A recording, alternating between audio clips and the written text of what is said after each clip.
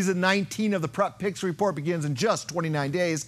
And this year, the sport begins under the darkening skies of contact-related brain trauma. It all started again with Tuesday's Boston University study and a bold headline that suggests that more than 90% of the brains that were studied indicate some degree of trauma, presumably related to the sport of football. That headline spawning articles like this one.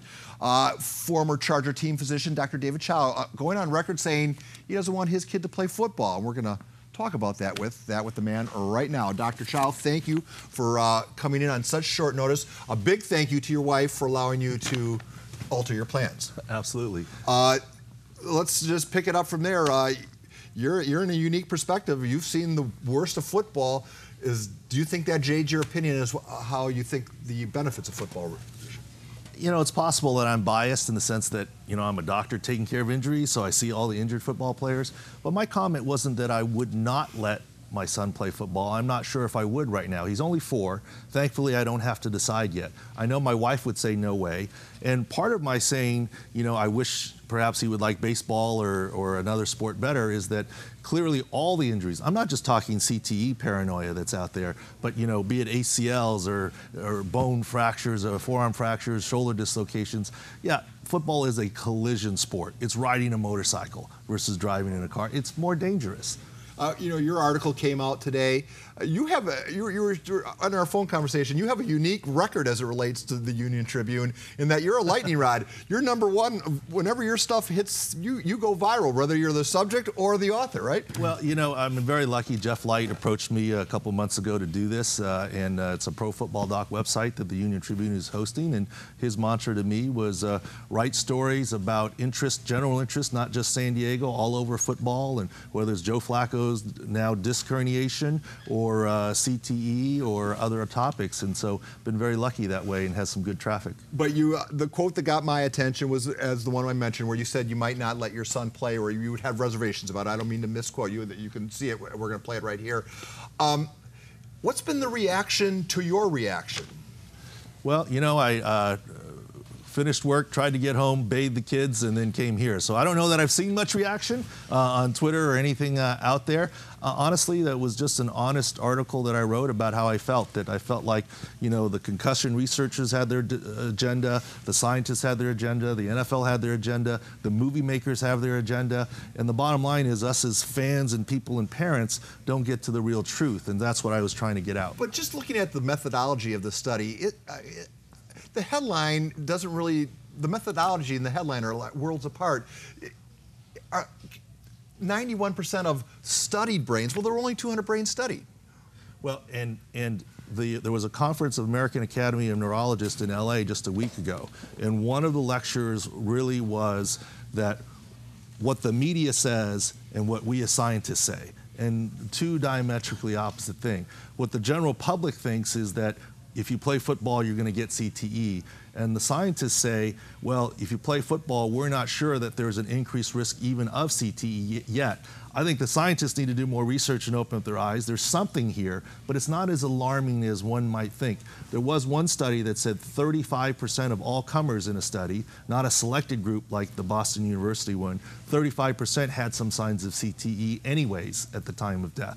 So there's still a delta and a difference, but there's just a lot more we don't know than what we do know right now. Speaking of studies, we had John Carroll in studio just an hour ago. He referred to another study. Take a listen to this. There was a study in the same Journal of American Medical Association that came out that compared high school to high school. They went back from the 1950s and 1960s, and they took a longevity study on the cognitive ability of people that played and didn't play, and there was no difference. And that was before football became safer. Is it possible that the media has it wrong again, and that this is much to do about nothing? Is there a possibility? Well, I think, you know, in media, especially in this day and age of getting clicks and whatever, everything is you're either the best in the world or the worst in the world. There's no in the middle trying to do the best that you can. And I think this is where this concussion thing is falling. I love Coach Carroll. Worked with him a bunch with San Diego Sports Medicine Foundation, take care of his kids. You know, he does a great job. And that study, he's accurate on that study. That is a real study that's been published that studying 50s and 60s. Now, the counterpoint to that, of course, you can make the argument the way people tackled in the 50s and 60s might be different to the way they tackle today, so we don't know going forward what it really is like. But that is a very true study, and that's real. All right, so NFL is trying to adjust this by changing the rules, making eliminating head-on-head contact, and the concussion protocol where they whisk a player off and something magic happens in the locker room. One, what is happening back there, and is that all smoke and mirrors just to try to pacify a growing concern, a PR nightmare? I think they're doing what they can, but it's a very tough problem. The problem is, as you know very well, sometimes you can have a concussion that doesn't have symptoms for another hour. So you test the guy and you put him back in when he's supposed to go back in, and he gets symptoms later, and you don't look so good. Or and every concussion is different. There's so much we don't know, and there's even the diagnosis of concussion is for the most part subjective. Questioning a player and asking him to remember things. It's not an objective blood test or something that you can just look at and know. We had Larry McCarron in the studio a month ago. He played for the Packers for 12 seasons, had some consecutive game streak. Listen to his soundbite about legislating contact out of the football, and I want to get your reaction. The NFL has to be careful about the next generation of players and parents and so forth, but I will say this. I think you have to be just as careful about legislating the violence out of the game. I think it's one of the attractions. It's at the essence of the sport, and so you're riding a fine line.